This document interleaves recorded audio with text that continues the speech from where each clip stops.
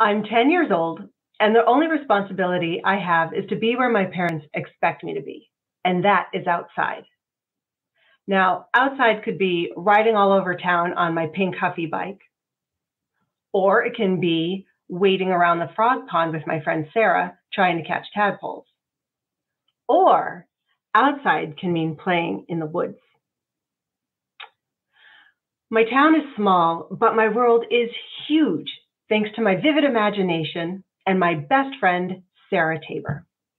She is the Simon to my Garfunkel, the Frick to my Frack, my partner in crime. Together, we get into all kinds of mischief. Not because we want to, but between my curious nature and her resting state of constant motion, well, sometimes mistakes are made. Sarah lives down the street from me, and we do everything together. We are in the same class at school.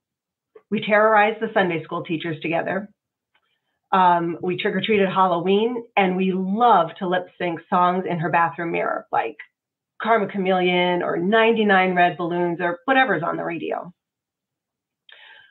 Sarah and I are quite the opposites, too. I'm bookish and already perfecting my good girl persona. She can't stay out of trouble to save her life. Her home life is very ordered and structured, and her parents call each other Poopsie and Pooh Bear. It is not like this at my house. My house sits in a corner of a lot of land. The backyard is immense, and it's filled mostly with tall yellow grass, the kind that scratches at your legs and crunches under your feet. I walk through that field every day, heading straight for that flagpole that never flies a flag, because just beyond that rusty old pole is the tree line where the woods and the path begins. It is a completely different world as soon as you step into those woods, and I love it in there. It's dense with trees, and the canopy is so thick the light is dim. You have to wait a moment to let your eyes adjust. And the air is like 10 degrees cooler, which is such a relief because my house isn't air conditioned and summers get hot and humid. The path I like to walk is well worn, and it has key landmarks that help me avoid the skunk cabbage and the poison ivy. First, you have the fern kingdom. It is a sea of lush green ferns that stand nearly hip high on both sides of the path. I like to walk and run my fingers along the top of the fronds.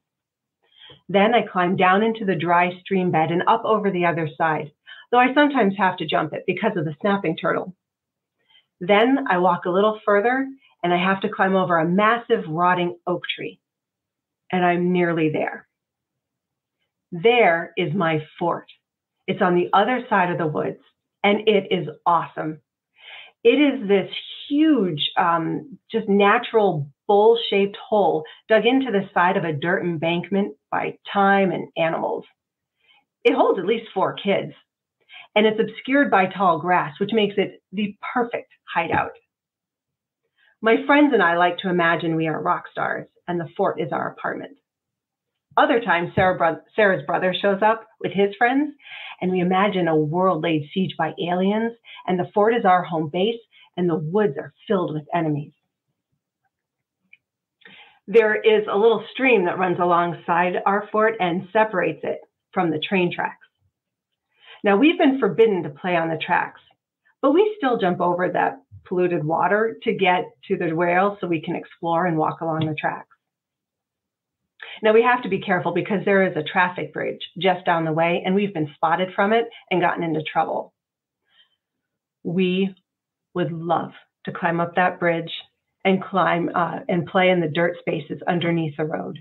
But it has been made very clear that we would be never allowed in the woods again if we ever did that. So one particularly hot day, Sarah and I are playing on the tracks.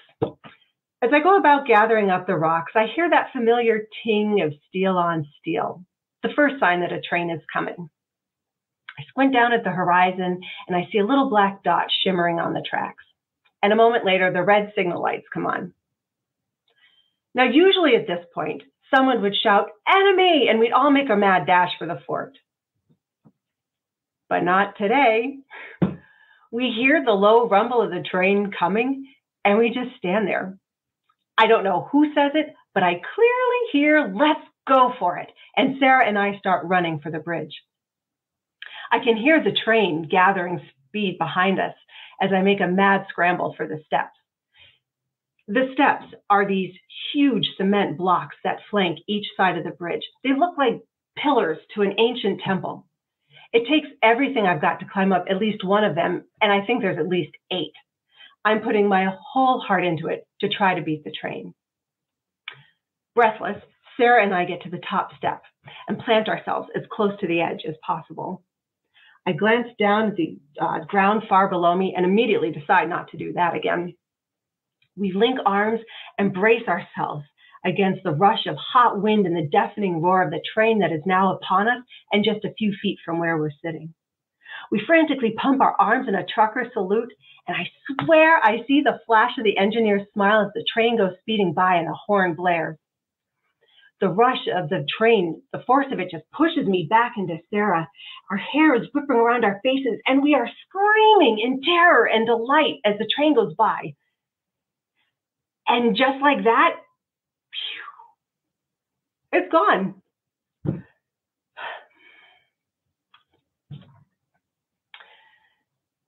In silence, we climb up the dirt path that leads to the sidewalk and walk home over the bridge as the cars go past us. My heart is still racing. I can't believe we just did that. We get to my house just in time to hear Sarah's mom calling her home for dinner. She jumps on her bike, and I lean in with a whisper. "That was wicked awesome.